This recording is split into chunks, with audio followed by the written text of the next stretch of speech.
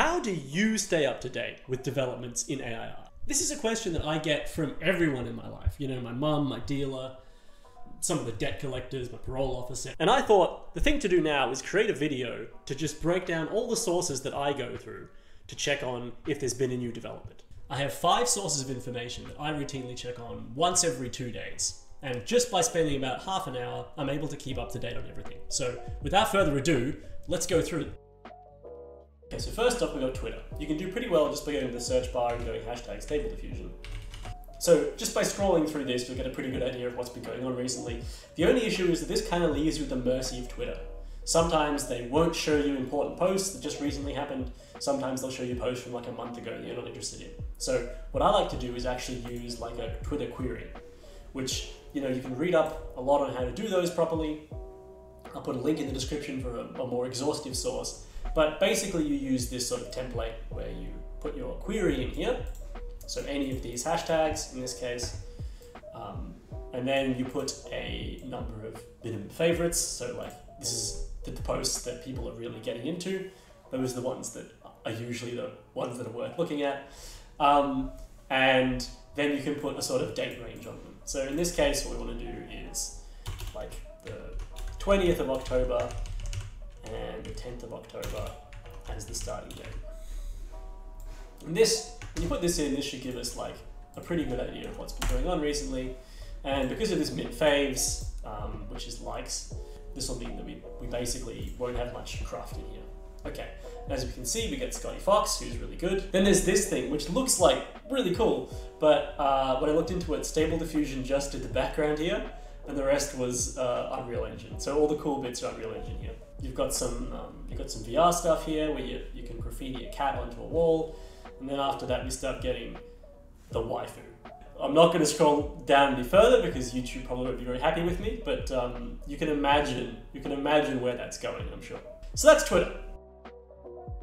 Number 2 is Reddit. Personally, because I'm more interested in Stable Diffusion. There is of course an image in Reddit. It's a bit dead, and you can tell it's dead because one of the hot posts is my post. There is also a Mid-Journey Reddit, which is kind of poppin'. So that's definitely worth checking out. And of course, you know, you don't want to just be randomly scrolling the hot posts because Reddit doesn't know what you're looking for. Instead, you just go top and then last week, and then, you know, you scroll down about 10, and then you'll basically be getting if there's anything new. And look, check it out. There is something new. Someone made it looks like a specialist model that creates app icons. So that could be kind of cool. That might be something I'll do a video on actually, because you know, I like these. This looks really nice. There's also a Blender add-on, right? Very cool. And then apparently something called, what's this? Loopback. I mean, that's pretty interesting. Like, what's loopback? Okay, so that's kind of cool. Basically, it seems like what it does is it makes sure that as you're generating new images through image to image from old images, that the colors stay kind of consistent. So like, you know, it starts off green and then it's slowly changing color here rather than just going crazy colors all the time. And that's what it seems to be. I'll do a bit more research, but like that seems cool. And hey, what do you know? We just learned a thing by doing the search on Reddit. It's almost as if I'm giving like good advice, right? I find Reddit's like one of the better places, to be honest. Reddit's quite good. Okay, so Twitter's cool, Reddit's cool, but what if we want something even more cutting edge? Like, where do the ideas originate before they end up on Twitter and Reddit? Well, basically, if you're really looking for the source, you want to try Discord. In particular, there's this one Discord server called Stable Diffusion, which mostly talks about Stable Diffusion, to be fair. But it also has a lot of content to do with AI art in general. In particular, this one channel called Community Research seems to be really consistent in knowing what's upcoming and what the next big thing is going to be. Obviously, the interface is a little bit worse because you have to scroll through all these messages rather than having like posts. And there's no way to filter by number of likes or anything like that. Like here, right? What's this? Fast Stable Diffusion. I've never heard of that in my life. But here it is, and it's got 900 stars. So, hey, actually, probably I should have heard of it. Okay, 50% speed increase. That seems pretty cool. Is this just using X-formers? Like, maybe this is just using X-formers, but like, I don't know. Maybe it's using some other crazy thing. You can combine it with Xformers to get like 100% speed increase. Who knows? Okay, and check out this Eulenian guy. He's just been doing some experimenting, and he's got this hypothesis that, hey, the more steps you give to the model, the better it can generate hands.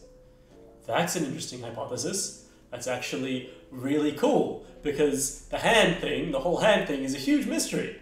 So, like, this is really cool, and you won't see this being discussed anywhere else. It's the kind of thing that maybe if someone else does some more experiments, it might end up on Reddit or Twitter in like a week and a half. And check this out, stable diffusion-based image compression. See, none of this I've heard of, but that's really cool. Where are the results? Where are the results? Give me those graphs. Where are those graphs? Okay, so I wanted some graphs, but instead they've given us some visual results. This is JPEG compression.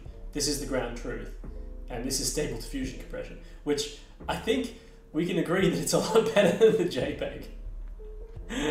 Right? That's really cool.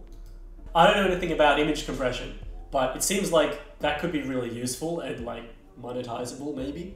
I don't know. So in conclusion, this community research channel, the Stable Diffusion Discord, is like a gold mine. Speaking of Discords, another place where I go for information is the KOIBOY Discord, which you can join with the link in the description. It's not quite as poppin' as the community research board of Stable Diffusion, but pretty much all the videos that I've made in the past like week and a half started with a conversation I was having with someone on this Discord. So asking questions here, I don't know if it'll help you, but it definitely helped me a lot. So as we've been progressing through this list, we've kind of been getting more and more technical and more cutting edge. That's sort of how the progression's gone. And also sort of harder to pass and harder to read. And this, the fifth one, also carries on that trend by being the most technical and the most cutting edge. So what you do is you go to Google Scholar and then you type in the name of a paper that you know exists. In this case, it's the Dream Booth paper. Like a paper that you know exists and is good. And then what you do is you find any papers that have cited that paper. So, and these are papers that sometimes they haven't even finished the review process. And basically, most of this you won't find on Reddit. Now, a lot of them won't be that interesting. Like, I already sort of scrolled through some of these. There was this one called DALL-E Urban. What they were trying to do is they were trying to use DALL-E to like imagine good urban design possibilities. So, for instance, they got it to like in-paint a safe intersection here. I think this is a bit janky and weird. I don't know if that's a good application, although I haven't read the paper properly. But sometimes you do find these little gems, right? Like, check this out, content-based search for deep generative models. They provided all these different ways to search through a database of different models to find the model that is most effective for you. And they found that you can use text, you can use images, you can use sketches, or you can even use a model itself to search through the space of all the models to find a similar model that exists already. And I think that's pretty cool. You know, that's something that could be really useful and effective. Okay, so that's all 5. And generally what I'll do is once every 2 days, I'll go through the first 3. I'll like scroll Twitter for 10 minutes, scroll Reddit for 10 minutes, check out the community research Discord for 10 minutes, check out the KOIBOY Discord, maybe for another 10 minutes, and that's it. You know, at that point, I'll be up to date on basically what's happened in the last 3 to 4 days. A really helpful thing I've found is to set a timer when doing these, because obviously a lot of these websites are designed to sort of suck you in. So you've got to be careful with that. Hopefully that was helpful. If you have any other places that you search, please let me know about it in the Discord or in the comments somewhere, because I'm always looking for ways to improve my workflow. So yeah.